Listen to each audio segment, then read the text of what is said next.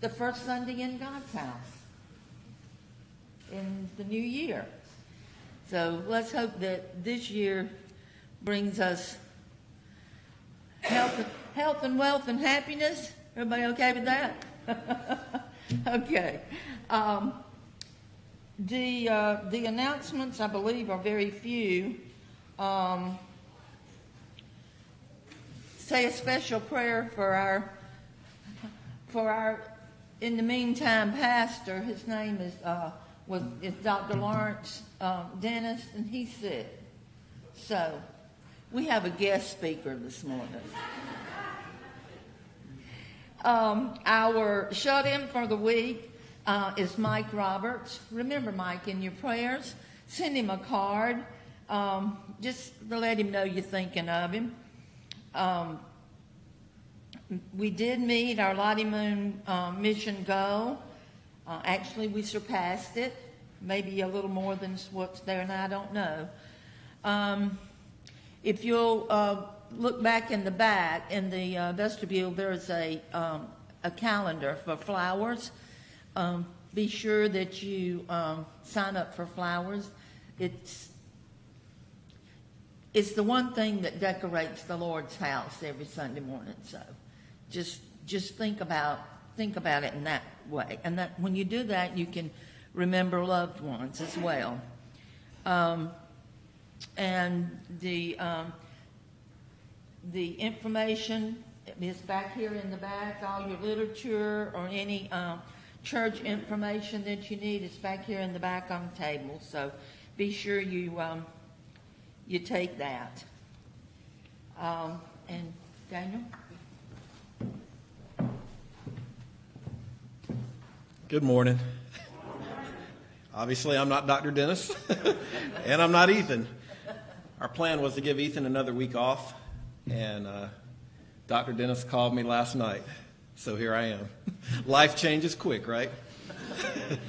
This is the first time I've been out in 3 weeks, or almost a month, but I'm glad to be back in church. So let's start us off in prayer. Lord, thank you for bringing us here today. Thank you for everybody that has come to us for this first Sunday of 2021. We don't know what the future may hold, but we know who holds our future. Good things can happen, bad things can happen, but we know we don't have to worry because we know you. Help us have a great day and a great week. In his name we pray. Amen. All right. Time to sing a little bit. I'll ask you to stand with me and let's sing our call to worship, The Family of God.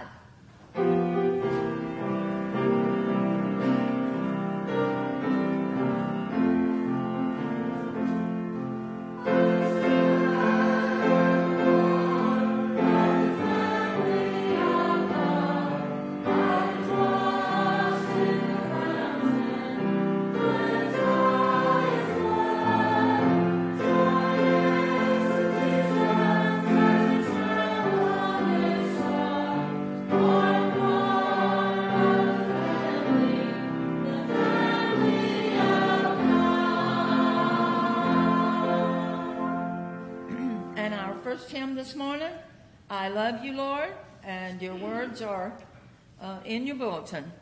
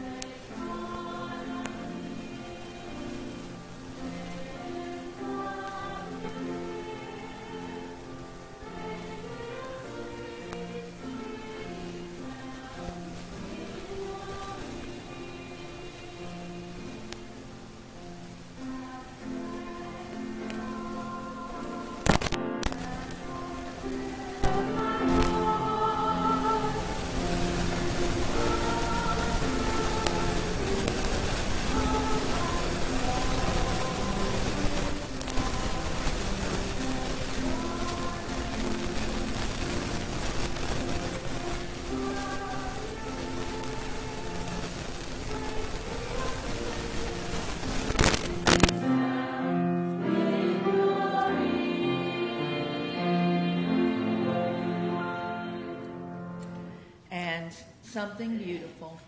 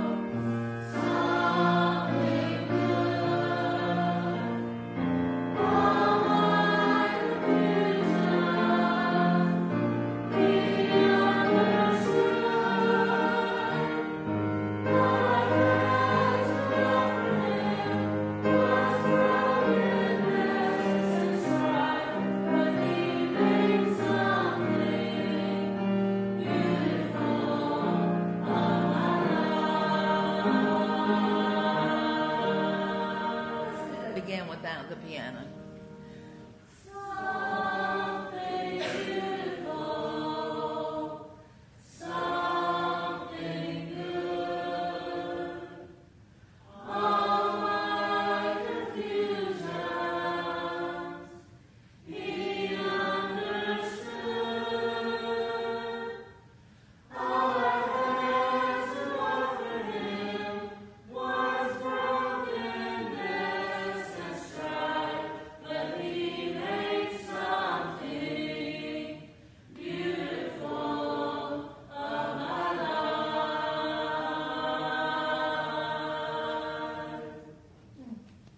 Beautiful. The doxology.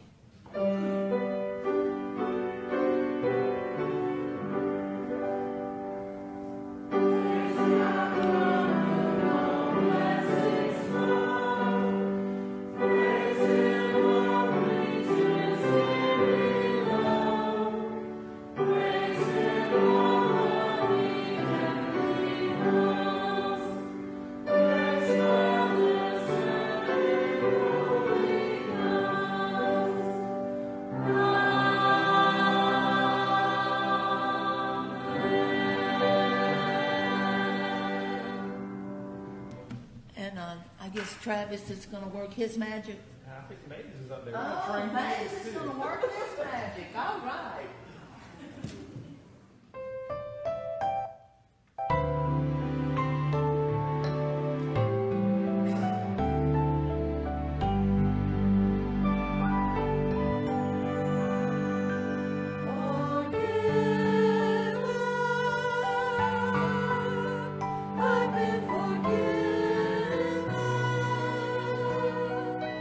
God has looked beyond my sin.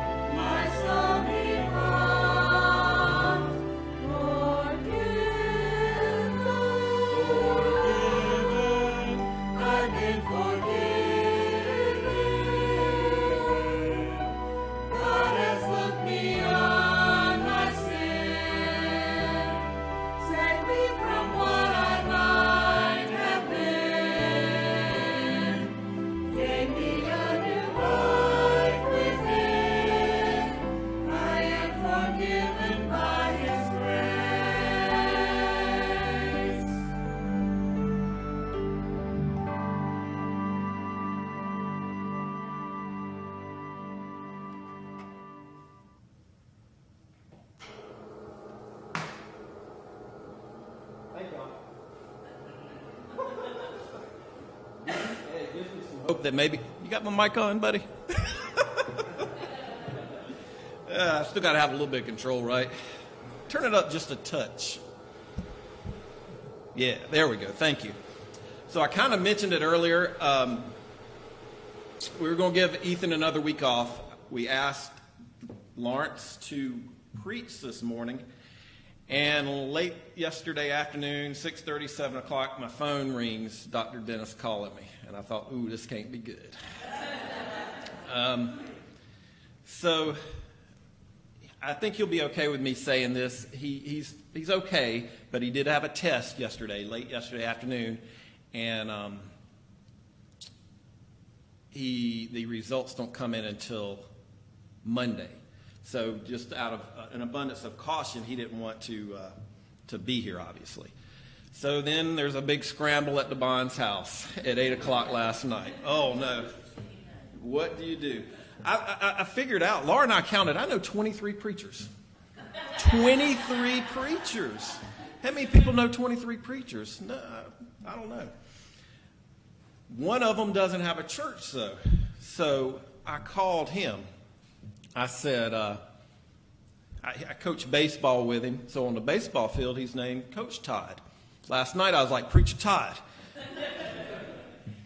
I said, man, I need you to come to preach in Winsboro tomorrow morning. I know it's short notice. He said, brother, I'm there. And I thought, well, this is great. He said, yeah, I'm preaching at Cornerstone the next 3 weeks. A block or two away, Preacher Todd's preaching this morning. But I don't claim to be a preacher, obviously. I'm not even the chairman of the deacons anymore. Hallelujah. I'm just kidding. This obviously has been a very tough year. This is a tough year. 2021, we don't know what 2021 might bring us. We have no clue. I will say this, if you came to Sunday school this morning, they got a preview of this lesson. This is the Sunday school lesson from this morning. But I do think it's appropriate and good for all of us to hear this. So we'll be going through Psalm 23, 1 through 6. I'll be flat out honest with you, too. I got it going on Facebook, too, just to see how many people are actually watching. So if you are watching, thank you. I know somebody's outside listening as well, so we do appreciate we have that going on. We've got 14 people watching on Facebook right now. That could be 14 families. That could be 14 individuals. So it's just not us here. So that's always good news. There is... Miss Judy's right. There's room here to social distance. You can sit out here. You can sit upstairs. There's room here. And we hope you get back. Fill this thing back up. But we're talking about worry. And worry is like a rocking chair. You ever sit in a rocking chair? Back and forth, back and forth. You're in motion a lot, but you're not really getting anywhere. You're just sitting there. Back and forth, back and forth. That's what worry is like. Worry is the opposite of faith. Complete opposite. It can steal peace. It can physically make us sick. It can wear us out. You ever heard anyone say they're worried sick? People get worried sick. Satan ultimately loves worry because if you're worried, you're not focused on God. Makes sense, right? But we daily face issues and potential situations that may cause us some concern. Concern can turn into worry when we dwell on the issue rather than focusing on God and the answers He provides. God provides the answers. One thing y'all don't have to worry about today is we're not going to be late. Travis or Jonathan, one of them, said, well, if Dad's speaking today, we'll get out early. Yes, sir. It'll happen. But in Psalm 23, it assures us the rest and comfort we have in God. It is a reminder that God cares and is greater than any issue that causes us worry. Worry is out there. I'm going to start off in Psalm 23, 1 through 3. Pretty famous verses here. The Lord is my shepherd. I have what I need. He lets me lie down in green pastures. He leads me beside quiet waters. He renews my life. He leads me along the right path for His name's sake. We don't need to worry because we can trust God to provide for us. Now, there's a huge difference between worry and concern. Would you agree? Concern is something you can change. If you're concerned about something, you can change that and make some differences. When you worry about something, you really can't do anything about it. You're wasting your time. There's a lot of things we worry about we can't control. I work with a person at WLTX that always is worried about what-if scenarios. What if this happens? Then I'm going to do this. And I won't say her name since it's on Facebook, but I'll just call her Joe. Joe, none of this has happened before, and you're worried about something that you're going to do 10 steps from now, and none of it's happened. But we all worry about what-if scenarios. We worry about our past. We can't change our past. We can change our future, but we can't change our past. We also worry about what people think of us. We ever worry about that? We can't change that. And the list goes on and on and on. I just happen to find a couple of things that people worry about. I worry about flying. I should be worried about driving to Columbia every day. The odds of me dying are a lot greater in a car than flying. But we worry about things that we shouldn't worry about. The psalm begins and ends with David's reference to a personal name for God, the Lord. David depicted the Lord as a shepherd, a familiar image in the Bible. Abel was a shepherd, Adam's son. Abraham, Isaac, and Jacob, all of those guys were shepherds. The important role of shepherds among the Israelites becomes evident in the terms and the uses as a designation for Israel's leaders as well as the Lord himself. Being a shepherd is an important job.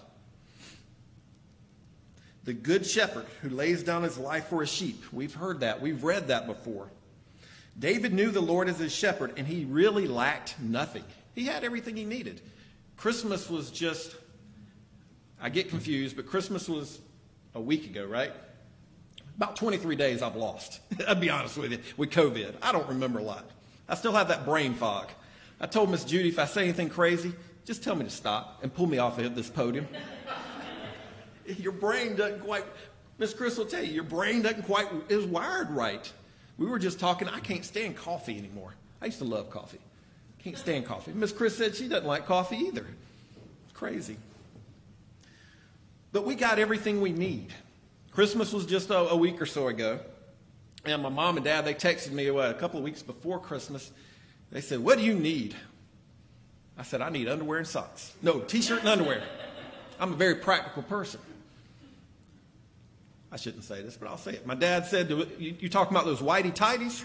I said, no.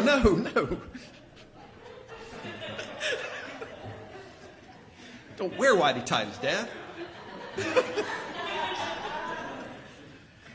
But we got everything we need. Everybody in here has everything they need. And what we really need is water, air, food, shelter, clothing. We've got everything we need. We might not have everything we want.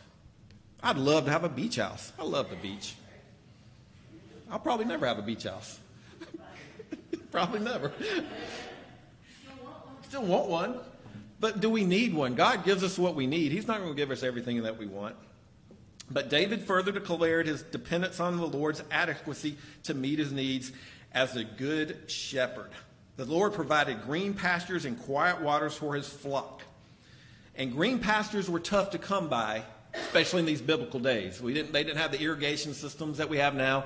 They had to either make it or find it. Everybody in here has probably worked in a garden at some point. It's hard to grow things. In my yard, the challenge is deer. Can't stand deer. They eat everything. But in biblical times, they would have to find these pastures to feed the sheep. They also had to find water. And this still hadn't just didn't happen by chance. They had to go out and do these things. It says they needed quiet waters. Sheep are really scared of everything. I didn't realize this. The more I read about sheep last night at 8:30, I learned a little bit about sheep. They're scared of a lot of stuff. We don't have a lot of sheep around here. I think there were some up in White Oak. But they're scared, they're timid animals. But the Lord still invites those who are thirsty to come to him as the living water. He alone can satisfy our thirsty souls and deepest needs. Just like those sheep are thirsty, God gives us water. We are like the sheep. He gives us food, he gives us security. He gives us the stuff we need. But just like the sheep, we also go astray. We get in trouble. I asked them this morning in Sunday school, have people gone astray recently? COVID is terrible. I'll tell you right now, it's terrible. It's life-altering. It's changed me. But are you scared of everything at this point? Are you like the sheep? Or do you put your faith in the shepherd? One of the crazy things about a sheep is it can fall on its back. Anybody know this? It can fall on its back and literally get stuck. It lays there. They thought I was kidding in Sunday school this morning. It will lay there. It's called cast down when the sheep falls on its back. It will lay there and die unless somebody literally pushes it over to get it back up on its feet. Or if it doesn't lay there and die, an animal will get it. I guess for us it would be what are those animals that we have so bad now? Coyotes. Coyote would get it. But it's helpless laying there unless somebody tips it over and gets it back on its feet. And that was one of the shepherd's many responsibilities to restoring cast sheep. As shepherds in here, is that one of our responsibilities? To reach out to those sheep that have been maybe astray, that are lost, and get them back on their feet? The shepherd designed this idea here to get his flock back together and ready to travel and move ahead. Sounds like things we should be doing, doesn't it? Getting our people back together and moving ahead. A lot of people are lost. Maybe we're lost as well. We don't know. Have we lost our way? God can get us back on the right path. When I was talking about those sheep on their back last night, I've gone through this lesson about 20 times. I promise you. Promise you. It might not sound organized, but I've gone through it. When I was talking about the sheep, Laura said, man, that's a bad situation. Told you I'd say that. But the good shepherd also provides and guides by means of his personal presence to his flock. To thrive as God's people, we need to remain attuned to the shepherd's presence with us rather than straying down our own paths. Sometimes we stray down our own paths. And when we stray down our own paths, we get in trouble just like these sheep. We should stay focused on the shepherd. And when we stay focused on the shepherd, worry becomes unnecessary. This whole lesson is about worry. Psalm 23, 4 through 5, it says, even when I go through the darkest valley, I fear no danger, for you are with me. Your rod and your staff, they comfort me. You prepare a table before me in the presence of my enemies. You anoint my head with oil, my cup overflows. So when 2020 started, we had no idea what we were getting into. But God was not surprised. He knew what we were getting into, and he knew he was going to get us through it as well. 2021 might not be great either. I was talking in Sunday school this morning. It's crazy to think that people really believe that you turn the calendar over and it changes everything. I can tell you right now, it doesn't. It doesn't change.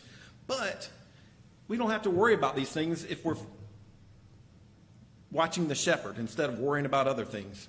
We don't need to worry because we can trust God's presence with us. Sheep would face perils in the land. They might fall down deep ravines. They might get caught in the things. They might get into all kinds of dangers. But if they kept their eyes on the shepherd and followed him, he would get them down the right path. Sounds like our lives, right? It's pretty easy to look at the shepherd and God and us following him. We can't be sure at what point in his life that David wrote Psalm 23, only that he reflected his experiences tending flocks. We know he faced a lot of challenges. If you look through the Bible, you see what David did. I mean, there's numerous. He faced challenges. But it affirmed that the Lord's presence was with him and had enabled him to successfully meet all his challenges. We're going to face challenges in 2021. 2020 might have been a good year for some. It was a pretty good year for me up to about December 10th, and it changed quick. I told them in Sunday school, too, if you talk to me, you're going to hear a lot of COVID examples because I've lived that life. Miss Chris has now lived that life. You're not going to tell me anything about COVID because I know it all. But the psalmist not only knew the Lord's presence with him, but also experienced the Lord's comforting him. I'll tell you right now, I appreciate people that prayed for me, that called me, that messaged me. Because at one point, I was laying on the couch, and I thought, I'm going to die right here on this couch. And I'm okay with it, because that's how bad I feel. Would you agree with that, Miss Chris? I was okay. It's like, this is fine. But we don't have to worry. We don't have to worry about these things. In this verse here, it says the rod and the staff. The rod sometimes is described as a club to block off predators. The staff is what is described as kind of, y'all seen the staff, it's got the hook and everything. That's what I told Miss Judy this morning. I said, if I say anything crazy, just pull me off with that staff. Move me along.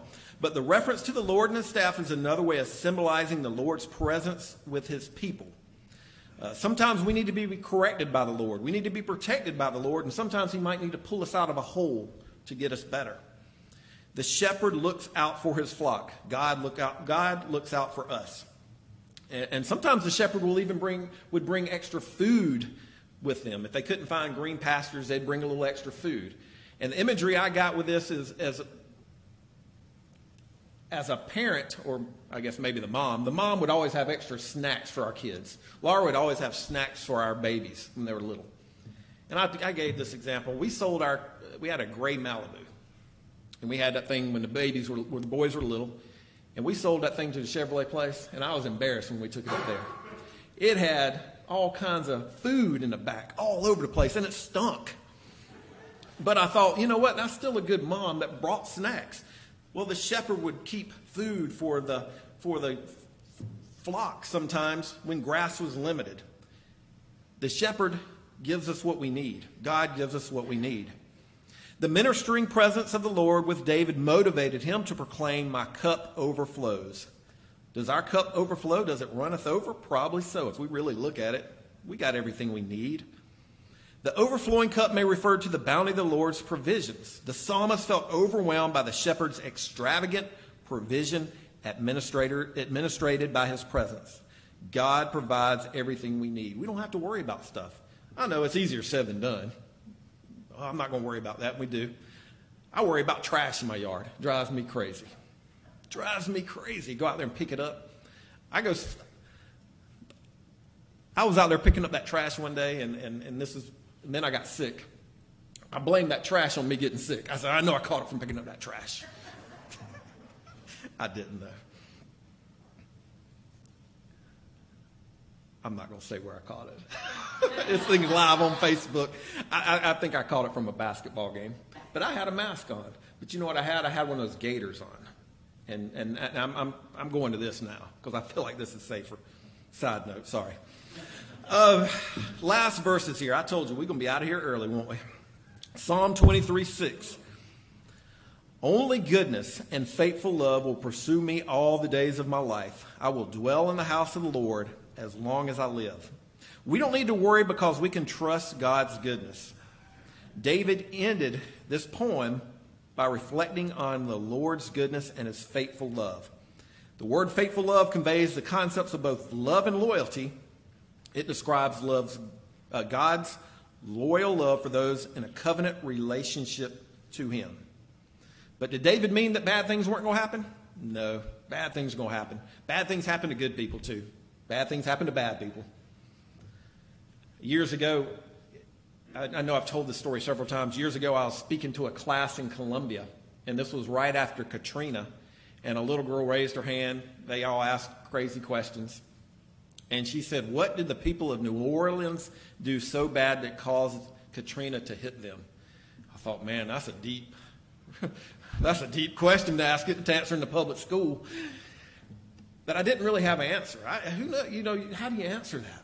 But then later on, I figured out, bad things happen to all kinds of people, but bad things happen to show God's power. God gets us out of these things. But we too can have life-changing, life-altering events. Like I said before, COVID was life-altering to me, but my story didn't end. It keeps on going. Just like David's story goes on, our story continues. The psalmist may have been acknowledging the Lord's capacity to bring good out of even the worst situations. Can we find the good even in the bad? That's tough to do. I think about this year, a lot of bads happened. Y'all remember I'll say it, February, March, it seemed like the church was growing. Our numbers were filling in. We were getting more and more people, and then bam, stops. COVID. But we got a pantry out there. We're reaching other people. We got a Facebook live stream. We're reaching other people.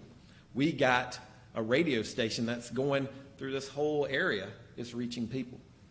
Good and the bad situations. We got to find them. I'm the most negative person in the world, I think. You knock me down, I'm like, oh, man, I can't believe it. I complain to Laura. Why does this happen to me? I'm a victim. Why did this happen to me? It always happens to me. And Laura has to straighten me out. You're being a victim. Don't be a victim. But David, in this psalm, he ended on a note of victory, that he would dwell in the house of the Lord as long as he lived. Now, long as he lived kind of sounds like when he dies, it's over. But as Christians, we know it's not over.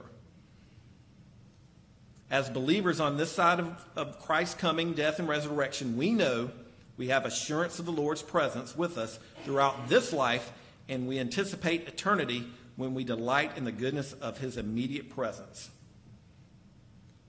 In Psalm 23, David affirmed his confidence in the Lord. He had learned that God cares and is greater than any issue that worried him. So whatever we're worried about, God's greater than these issues. Nothing, not even death, can separate believers from God's love. We not only have a companion, but also a guide through whatever experiences life throws at us. We kind of got a GPS. You ever go somewhere and your GPS not working, all of a sudden you're just like, where am I going? That's me. I used to know Columbia like the back of my hand. Not anymore. But if that GPS fails, I'm done. We got life's GPS right here. We got God with us. Read your Bible. Stay in it. But God's presence with us can transform even the worst situations. Look for the good. Romans 8:28 says, and we know that in all things God works for the good of those who love him, who have been called according to his purpose. Good things can happen in the worst situations. Because we have assurance of the Lord's guidance, provision, presence, and goodness, we don't have to worry. Tough to do, but we can do it. A few last things here. Still good on time, only 11:35. You know, the barn's not open anymore on Sundays. You know, we'd be running out the door out there, but not anymore. Sorry. One good thing about COVID is I don't eat nearly as much. I've lost 7 pounds. Food tastes disgusting. A lot of food just tastes disgusting to me. But anyway, I won't worry about that. Can't worry about it, right? If I worry about it, the whole lesson's gone. But a couple of things we can do. We can recognize that worry can't help you. It's not going to help you do anything. Worry harms you. And as Miss Judy said this morning, it can consume you. When it consumes you, what are you doing? You're stuck in it. There's a big difference between worry and concern. We can change things that we're concerned about, but we really can't do anything about things we worry about. I'm concerned about the church. I'm trying to do things different. If you guys think of any ideas that we can do, let's try it. Let's try to get people in the doors. But we can't worry about it. We got to put it on God. We can be concerned, but we can do something about it. What triggers your worry? Try to get away from those worries. Choose how you respond to worry. You can always pray about those things. Trust God will change you or change the situation. Ooh, that's hard to do. We don't like to change. Change your thoughts. Be more positive. It's easy to be negative. Be positive. Live a healthier lifestyle. Exercise. Eat better. I know that's hard to do. Look to God no matter what the situation is. Pray. Prayer is greater than any worry that you're facing. God is always working even when it doesn't seem like it's happening. Worry will steal your joy from the presence. from the present, from today. If you're worried about tomorrow or next week or the following week or next year, you're not enjoying today. Lastly here, count your blessings. Y'all know that song, Count Your Blessings, name them one by one. 1897, written by Johnson Oatman. Because if we are counting our blessings, honestly, we won't have time to worry about much of anything. And so, try not to worry. It's tough. But if we were following God, like the sheep follow the shepherd, we'll be fine. 2021 will be fine as well, and we'll get through it. I do want to say, if anyone's watching online, if you need to talk to someone, a deacon, Ethan will be back. I texted him at some point this week. He sounded like he was doing better. If you need to talk to anybody, if you're not from around this area, you need to find a church, we will help you find a church in your area. But you can obviously come to our church. Plenty of spaces out here. But I'll close this out now. Lord, thank you for bringing us here today. Thank you for this psalm that you've given us. Help us take to heart that we don't have to worry about things that sometimes can consume us and really overtake our lives and make us focus on this worry. Help us focus on you this year. Help us focus on building the church and being part of the church, and help this be the best year that we've had as servants to you. Help us have a good day and a good rest of the week, and bring us back here next week. In his name we pray. Amen.